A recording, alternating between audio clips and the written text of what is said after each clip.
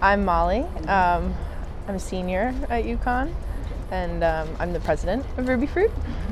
And my name's Alyssa. I'm a junior, and I'm the treasurer of Rubyfruit. So Rubyfruit was founded on the basis of female empowerment in 1999. So we like to keep songs in our repertoire that reflect that, about like strength and community and friendship.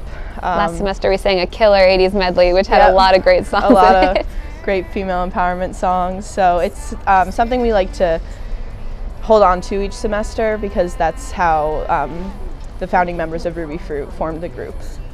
We have this thing called the Rush Concert every semester where all of the a cappella groups at UConn come together and we each sing 2 songs. People can get a feel of like what group they might want to be in, what group they might want to audition for, kind of see each group's style and everything.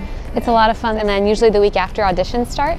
So people come to the music building and then they can sign up for as many groups as they want to audition for, and then auditions are that week, and then callbacks are a couple days later, and then we get our new members, and it's a lot of fun. I love everything about Rubyfruit, and I had always done music throughout high school and middle school and elementary school, everything. And then I came to college, and it's kind of hard, I feel, if it's not a part of your major or something. So you kind of have to seek it out. It's definitely a win-win. You get the music, but you also get the great friendships, and we have a lot of fun with each other.